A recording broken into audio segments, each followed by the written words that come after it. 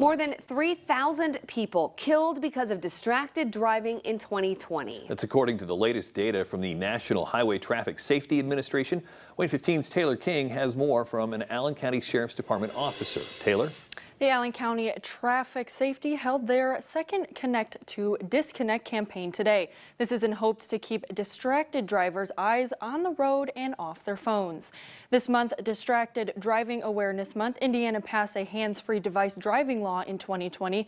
Since then, the law enforcement agencies have been issuing more than 6,000 hand-free citations. We asked Officer Bill Ruberson if talking on your cell phone was more distracting than speaking to someone who is physically in your car. Case by case or different circumstances could, sway it either way.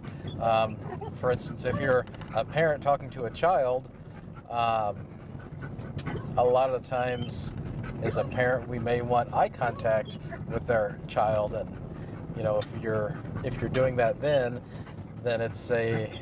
you're taking your eyes off the roadway. Conversely, if you're on your phone and you're trying to switch between different things, holding a phone, looking to see what other messages you got or who else is calling, we're just dividing our attention, and I think that's one of the big things that adds to the crash factors. Other examples of distracted driving is eating while driving and having your pet in your lap. Violators of the hands-free law could face a Class C infraction with fines up to $500 and have points added to their license. Taylor King, WANE 15 News.